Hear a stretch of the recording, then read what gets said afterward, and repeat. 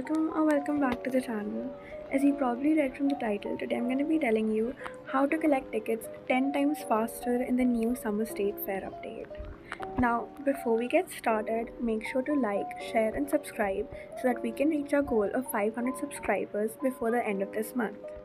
My first step would be to play from alt accounts. Now I know it isn't possible to play from both accounts simultaneously, but you could play from one device and you could go AFK on the other device. You get around 1700 tickets when you go AFK in the minigame. This really helps you in making neons because then you can collect the pets 2 times faster. My second tip would be to keep on your hat. A lot of people think it's not important to keep the hat on, but it does give you double the points, so I think you should keep it on most of the times.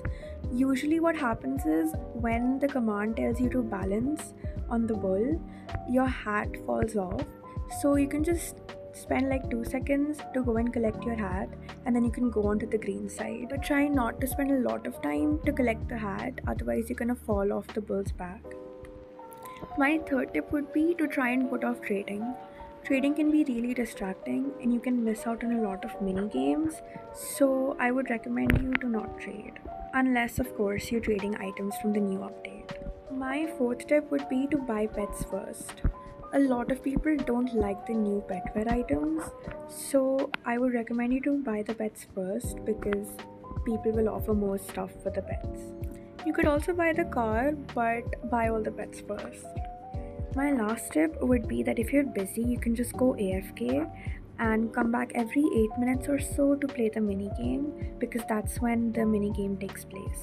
Or you could just stay AFK even during the mini game because, as I said, you get 1700 tickets every time you AFK. I'll give you all a bonus tip. I don't usually do this, but you could.